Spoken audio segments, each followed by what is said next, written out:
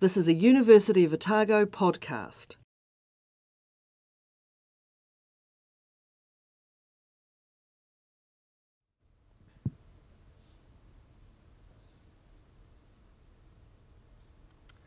Welcome to Otago University Vote Chat 2011.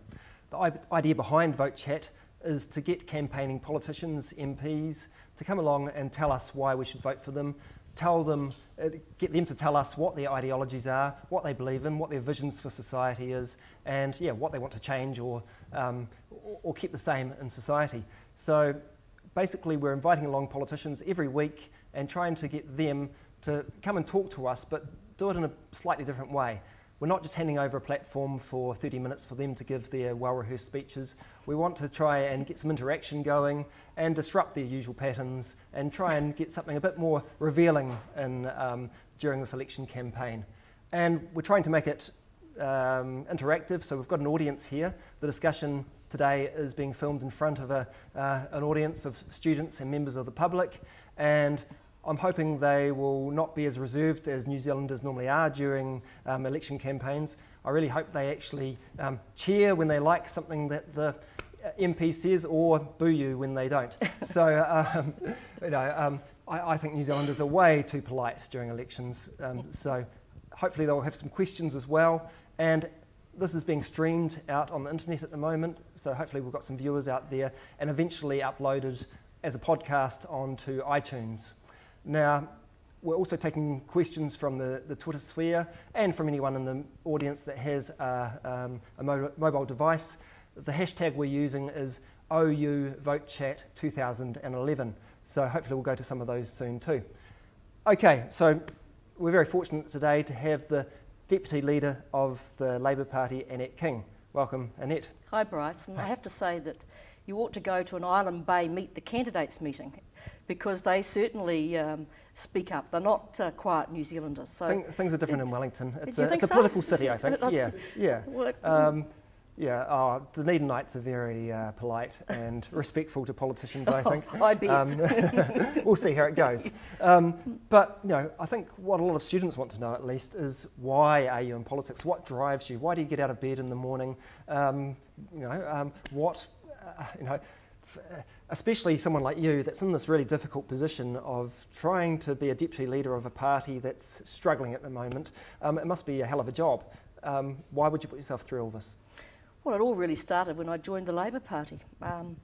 When Norm Kirk, and many people here may or may not remember Norm Kirk, probably most here won't, but a great New Zealand Prime Minister, when he won the 1972 election, I felt so inspired by him that I went and joined the Labour Party, went to my first meeting and became the secretary of a branch, and from then on I was totally involved in politics. I come from a long line of Labour supporters.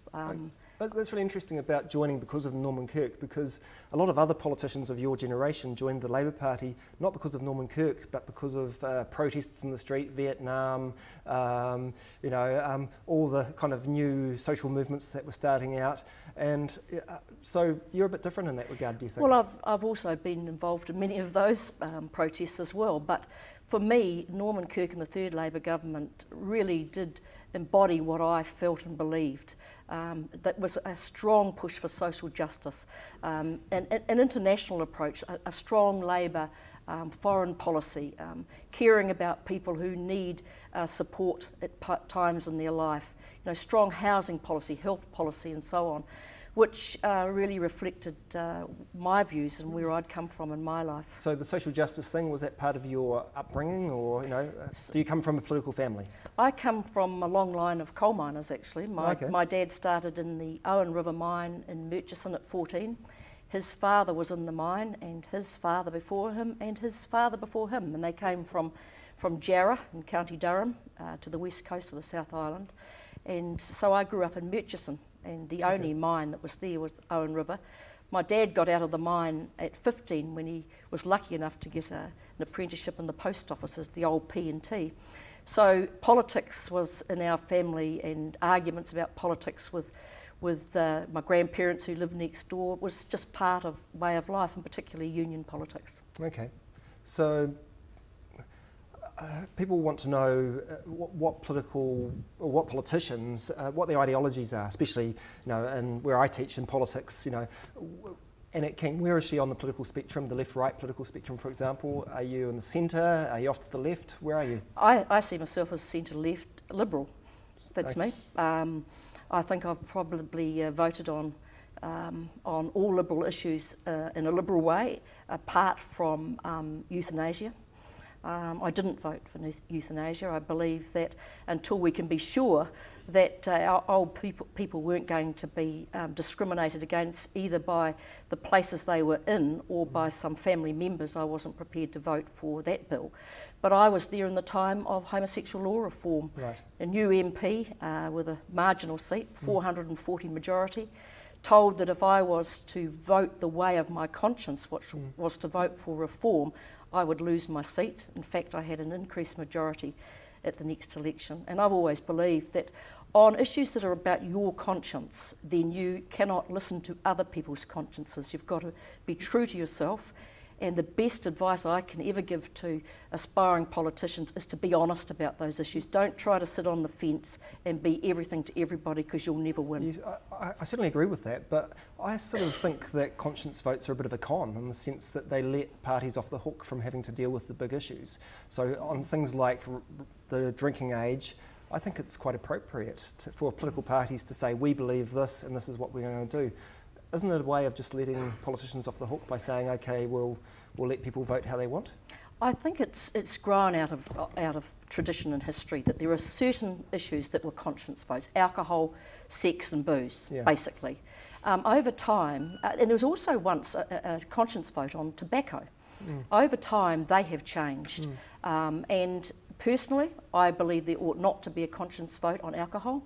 Okay. And especially when they tie it up in terms of, you cannot vote about alcohol and driving. Why not?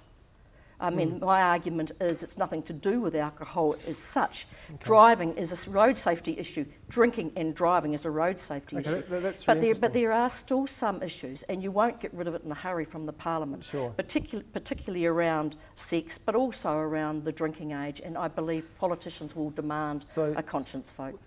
So would you have a problem if, say, the Labour Party wanted to have a party line on a lot of issues such as civil unions or issues to do with sexuality and so forth?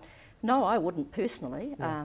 I'm one of those that believe that there ought to be a party line on most issues. Okay. But I'm just giving you the reality that there will be politicians who will demand a conscience vote. It'll change over time, and I've noticed that fewer and fewer politicians within our party demand conscience votes on issues. But there will be a conscience vote, I have no doubt, on the drinking age. Yeah. And your position? And I will vote for 20. 20? And I voted for 20 last time. I was Minister of Health. I think I had enough information around drinking at that stage to say, why would we drop it? Okay. The problems that would arise from it. This idea of a split age, I think is a bit of a con. So I will be voting for 20. Okay. So what about the students here? I think there's some here that look like they're under the age of 20. What have you got to say to them? You're denying them the chance to do what everyone else in this room often does. Well, you've asked me what my conscience is and what my belief is, and I say 20. But I respect those that want to lower it, those that want to keep it at 18, those that want to have a split vote, but I'm just telling you what I intend to do. We've been asking other MPs about other social issues, such as gay marriage. Do you think same-sex couples should be allowed to marry? I certainly do. I do not see why we would deny a loving couple who had a relationship that they wanted to make a long-lasting one in the terms of a marriage, why we would deny them. Why we would say it's okay for people to live in a de facto relationship, and we'll recognise that, but we won't recognise a marriage. So for me, I would vote for gay marriage. Okay, I think that's really great, but why doesn't the Labour Party have a policy on this? Why don't you all agree to... Well, but it's, as I said, one of the issues that remain is around sex and booze, and there are still those within the caucus who will demand a conscience votes on such issues. And you might be surprised how many people actually would vote for gay marriage. Yeah, I think there would be. But you know what I find sad is that it is still used as a political weapon against those who have liberal views. I actually see it as a human rights issue. I cannot see why we think that it has to be for a man and a woman, but we couldn't see a loving couple, regardless of their sexuality. We had Hone Harawira here yesterday, and he said that's rubbish. There's no such thing as a human right to do with marriage. What would you say to that? Well, I suppose technically he is right, but we do, in our own traditions here, think that it is a human right to be able to have acknowledged our relationships.